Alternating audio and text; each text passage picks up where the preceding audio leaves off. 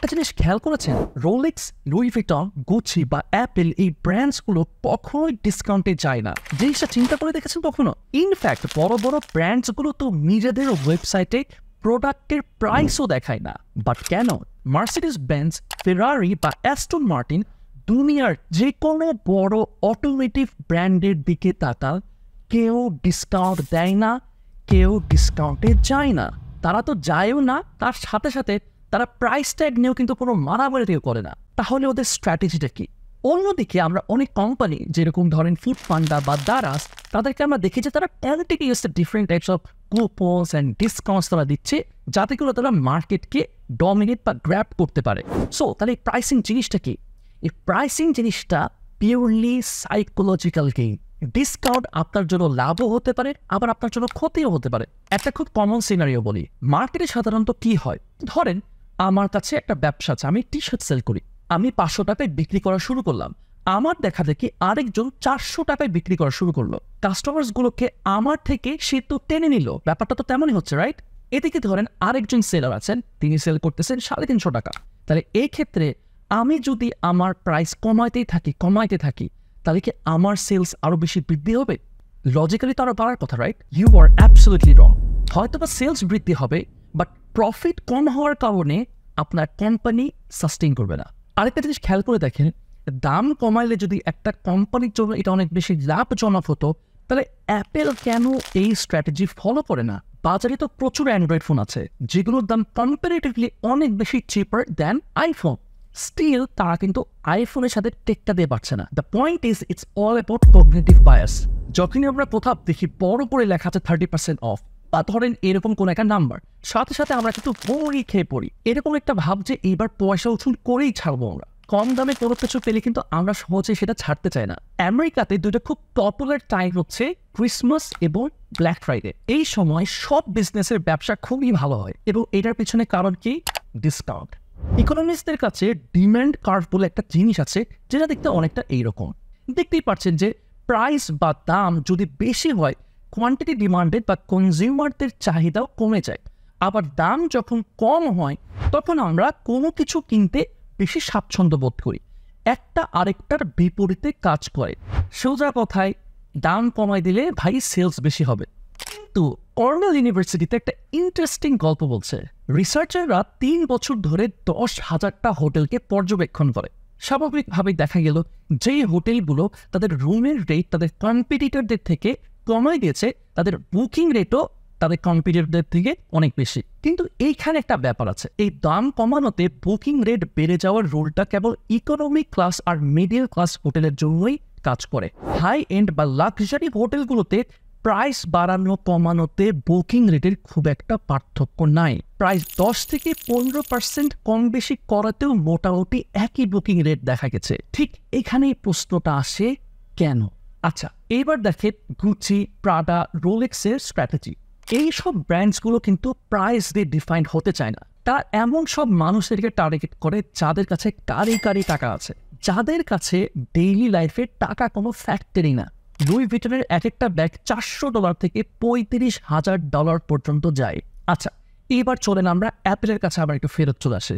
আচ্ছা বলেন তো, এমন কোনো অ্যাপেলের প্রোডাক্ট আছে যেটা আপনার কাছে মনে হয় না যে এটা এক্সপেন্সিভ?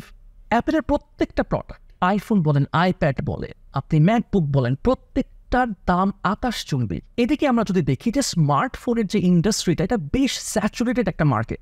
এত স্যাচুরেশনের পরেও আইফোনের সেলস কেন এত বেশি? এর কারণ হচ্ছে অ্যাপেল তাদের জন্যই প্রোডাক্ট নিয়ে আসে যারা ভ্যালু অ্যাফোর্ড করতে পারে। দেখেন, একজন সাধারণ মানুষের গ্রেড 5 টাইটানিয়ামের ফিল নেওয়ার জন্য 1 লাখ টাকা খরচ করার চেয়ে সঞ্চয় করাটাই কিন্তু বেশি গুরুত্ব দিবে, কারণ তার ক্ষেত্রে স্ট্যাবিলিটিটা স্ট্যাটাসের চেয়ে বেশি ম্যাটার করে। কিন্তু গেমটা অ্যাপেল এইখানেই খেলে, যেটাকে সহজেই ধরে ফেলা যায় সাইকোলজির একটা কনসেপ্ট, ম্যাসলোস হায়ারার্কি অফ নিডস দিয়ে। 1943-তে অ্যাব্রাহাম ম্যাসলোর দেওয়ার এই হায়ারার্কিটা মানুষের জীবনে যত রকমের চাহিদা আছে সবগুলোকে 5টা র্যাঙ্কে ভাগ করা। সবচেয়ে নিচের দিকের চাহিদাগুলো পূরণ হয়ে যাওয়ার পরপরই আমরা উপরের দিকের চাহিদাগুলোকে পূরণ করতে চাই। দেখতে পাচ্ছেন এখানে একটা মানুষের কাছে স্ট্যাটাসের চেয়ে স্ট্যাবিলিটিটা বেশি ম্যাটার করে, কারণ তার সেফটি লেয়ারটা সেলফ এস্টিম লেয়ারের চেয়েও আগে আসে। সোজা কথা, র্যাশনাল মানুষ সেফটি, সিকিউরিটি, অর্ডার বাদ দিয়ে আগে ফেমাস হতে যাবে না। একদম সিম্পল। এখানে অ্যাপেলের স্ট্র্যাটেজিটা হচ্ছে তারা সেই সব গ্রুপকে টার্গেট করে যাদের টার্গেট হচ্ছে যে তারা তাদের সেলফ এস্টিমটাকে স্যাটিসফাই করছে। সাধারণ মানুষের কাছে 2 ধাপ উপরের স্ট্যাটাস থেকে স্ট্যাবিলিটিটা এটা বেশি ম্যাটার করে। কিন্তু এই হায়ারকিতে সেফটি ঠিক উপরে আছে সেন্স অফ বিলঙ্গিং বা ট্রাইবাল বিলঙ্গিং। বেশিরভাগ মানুষের যাদের বেসিক চাহিদাগুলো পূরণ হয়ে গেছে তারা হায়ার সোশ্যাল ক্লাসে বিলঙ্গিংয়ে ফোকাস করে। সো এই ক্ষেত্রে আইফোন হচ্ছে gateway to A higher class. So ব্যাপারটা এরকম হয়ে যায় যে আপনি যদি আইফোন কিনেন আপনি হায়ার ক্লাস মানুষদের মধ্যে ইনক্লুডেড হয়ে যাবেন। আর ঠিক এই সাইকোলজি থেকে মানুষজন এটার জন্য কিন্তু হাই প্রাইস পে করে। যেখানে একটা অর্ডিনারি ব্র্যান্ডও প্রাইসটা কমাই দিলেও সে হায়ার ক্লাসের যে ফিলিংটা, যে সেন্সটা, এটা কিন্তু দিতে পারে না। আইফোনটা বেশিরভাগ মানুষ আসলে হার্ডওয়্যারের জন্য কিনে না। যেটা কিনে এবং যেটার জন্য এত বেশি আইফোন সেল হয় সেটা হচ্ছে সেন্স অফ বিলঙ্গিং। ঠিক তেমনি বাংলাদেশে একবার অ্যান্টি ডিসকাউন্ট ক্যাম্পেইনতে সারা দেশে কাঁপাই দিয়েছিল লাক্সারিয়াস লাইফস্টাইল ব্র্যান্ড সুইশ। এই অ্যান্টি ডিসকাউন্ট ক্যাম্পেইনটি আলোচিত এবং সমালোচিত হয়েছিল ব্যাপকভাবে। এই ক্যাম্পেইনটার অর্গানিক রিচ ছিল প্রায় 1.5 লক্ষ। এই ক্যাম্পেইনটার মাধ্যমে সুইশ তাদের সম্মানিত গ্রাহকদের জানান দেয় সুইশ কখনোই ডিসকাউন্ট দেওয়ার নামে গ্রাহকদের ধোঁয়াশায় ফেলে না। ব্যাথওয়্যার এবং কিচেনওয়্যার ব্র্যান্ড হিসেবে সুইশ দুর্দান্ত কাজ করে যাচ্ছে। তাই ব্যাথ এবং কিচেন ইন্ডাস্ট্রির সকলের উচিত সুইশকে অ্যান্টি ডিসকাউন্টের মতো বিষয়গুলোতে অনুসরণ করা। ভাই একটা জিনিস খেয়াল করেন, দাম যদি আমরা কমাই, ভাই আমরা কতই বা কমাতে পারবো? আমি যদি আজকে দাম কমাই, আমার কমপ্লিটের দাম আরও বেশি কমাবে, তারপর আরও কমাইলাম, তারপর আরও কমাইতেছে। এই করতে করতে করতে করতে কি হবে? একটা সময় প্রফিট মার্জিন হয়ে যাবে 0 বা আরও নেগেটিভ হয়ে যেতে পারে। এরকম চলতে থাকে তো বিজনেস সাস্টেইনই করবে না। সো এইটার একটা বড় এক্সাম্পল হচ্ছে জেসি পেনি। এইটা হচ্ছে আমেরিকার ইতিহাসের সবচেয়ে ইনফ্লুয়েন্সিয়াল ব্র্যান্ডগুলোর মধ্যে একটা, যেখানে বিল একম্যানের মতো বড় ইনভেস্টররাও জড়িত ছিল। কিন্তু 2011 সাল থেকে 2013 সালের মধ্যে এই প্রাইস ওয়ারের কারণে কোম্পানিটা এত লস খায় যে বিল একম্যান প্রায় $600 মিলিয়ন হারিয়ে কোম্পানিকে বেল আউট করতে হয়। ই কমার্সের আপরাইজিং দেখে জেসি পেনি তারা একটু নড়ে চড়ে বসে এইরকম একটা ডিসকাউন্ট স্ট্র্যাটেজিটা ইমপ্লিমেন্ট করে। তারা এত বেশি পরিমাণে ডিসকাউন্ট ক্যাম্পেইন করছিল যে স্টোর ওয়ার্কাররা যারা স্টোরে কাজ করতেছিল তারা এই প্রাইস ট্যাগ চেঞ্জ করতে করতে এত ফ্রিকুয়েন্টলি চেঞ্জ করতে হতো যে তারা একদম ফ্রাস্ট্রেটেড হয়ে যেত। 2011 সালে তাদের 72% প্রফিট আসে শুধুমাত্র ওই সব ক্যাম্পেইনগুলো থেকে যেখানে 50%-এর বেশি ডিসকাউন্ট ছিল, যার ফলাফল গিয়ে দাঁড়ায় 2012 সালে তাদের প্রায় $1 বিলিয়ন লস হয়। এখন ধরেন আপনি আপনার কাস্টমার বেসকে এই ডিসকাউন্টিং দিয়ে দিয়ে অভ্যস্ত করে ফেলেছেন। যখন হঠাৎ করে আপনি ডিসকাউন্টিংটা সরাই দিবেন তখন কিন্তু এই কাস্টমারগুলো আপনার সাথে আর থাকতে যাবে না। বাট দ্যাট ডাজন্ট মিন যে আপনি ডিসকাউন্ট দিতে পারবেন না। আপনি ডিসকাউন্ট দিতে পারবেন, আপনি ডিসকাউন্ট দিবেন, but that has to B believable. আপনি বেসিক্যালি প্রোডাক্ট সেল করতেছেন না, you R selling more than a product. আপনি অনেক সময় এক্সপেরিয়েন্স সেল করতেছেন, আপনি বেনিফিট সেল করছেন। তো এইখানে আমি আপনাদের সাথে একজনের সাথে পরিচয় করে দেব যার নাম হচ্ছে ডিসকাউন্টিং সাইকোলজি। আপনি যাই ডিসকাউন্ট দেন, যেই ডিসকাউন্টে দেন, সেটার পিছনে একটা ন্যারেটিভ থাকতে হবে। যেমন ধরেন রায়ানস এয়ার হচ্ছে ইউরোপের মধ্যে সবচেয়ে চিপেস্ট এয়ারলাইন।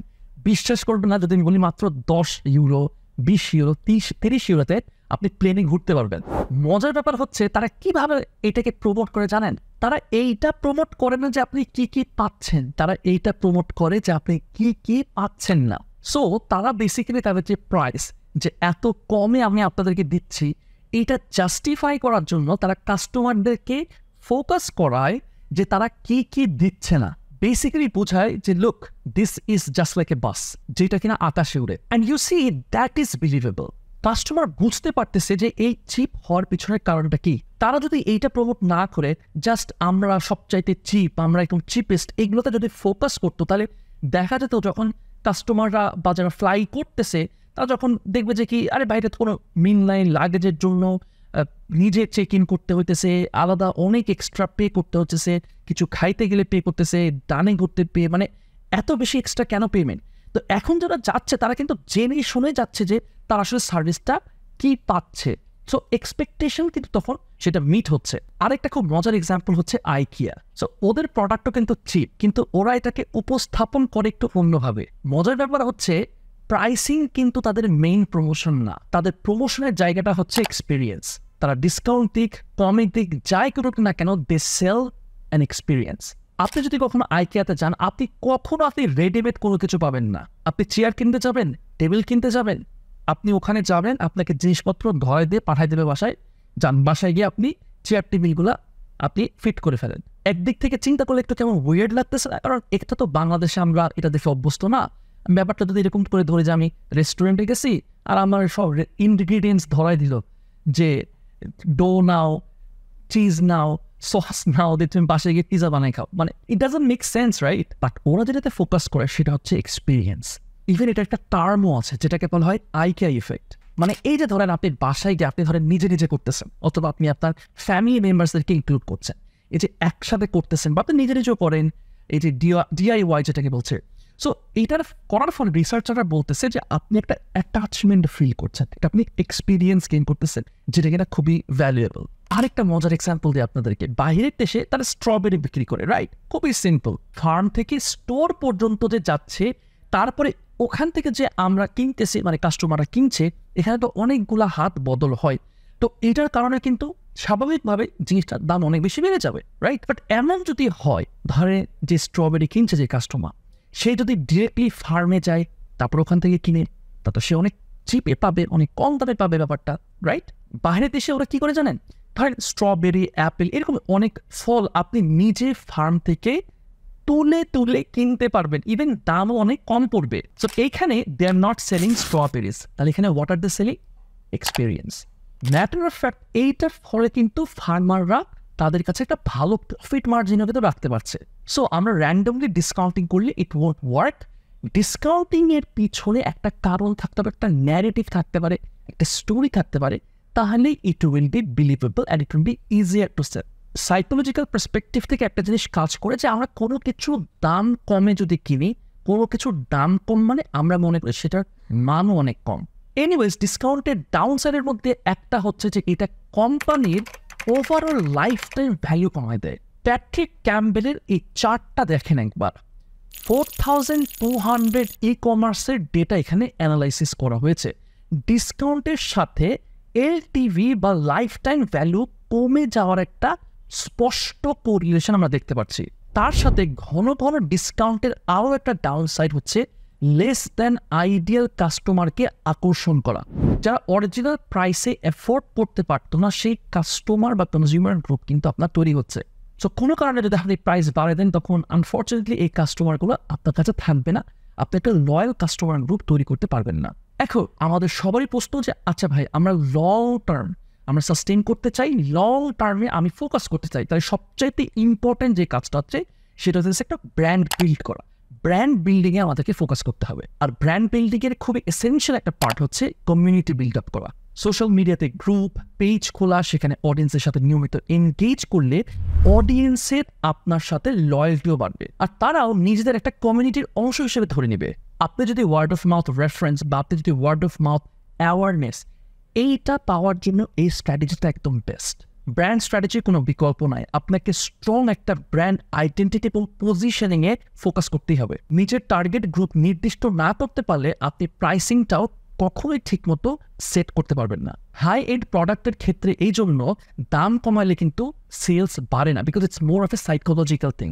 সো যারা বুঝতে পারতেছে যে দাম কমাই দিলে যে সেলস বেড়ে যাবে, ব্যাপারটা এত সোজা সাপটা না। শর্ট টার্মে বেনিফিট আসলে লং টার্মে অনেক সময় এটা ক্ষতিগ্রস্ত হতে পারে আপনার বিজনেসের জন্য। মানুষ কোনোভাবে আপনার বিজনেসকে বা আপনার ব্র্যান্ডকে সস্তা মনে করবে, এইরকম কোনো স্ট্র্যাটেজি নেওয়াটাই একটা ব্র্যান্ডের জন্য সুইসাইডাল অ্যাটেম্প্ট হবে। দেখেন, ডিসকাউন্টিং দেওয়া কিন্তু সবসময় খারাপ না। ম্যাটার অফ ফ্যাক্ট অনেকেই ডিসকাউন্টিং দিয়ে থাকে এবং it's a very good strategy.